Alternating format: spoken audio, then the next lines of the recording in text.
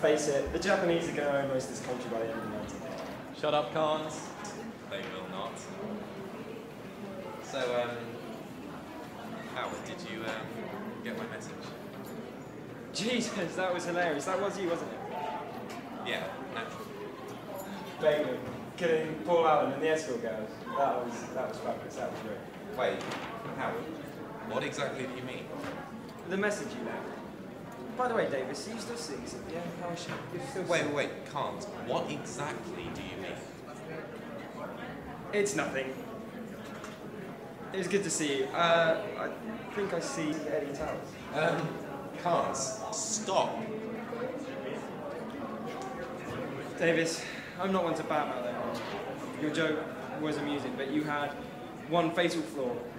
Bateman is such a dork. He's such a boring, spineless lightweight. If you'd have said Price or McDermott, but otherwise it was very amusing. If you excuse me. Cons, stop. Listen. I did it, Cons. I killed him. I'm Patrick Bateman. I chopped Alan's fucking head off. The whole message I left on your machine was true. We talk on the phone all the time. Don't you recognize me? You're my lawyer. Now listen. Listen very, very carefully. I killed Paul Allen, and I liked it. I can't make myself any clearer.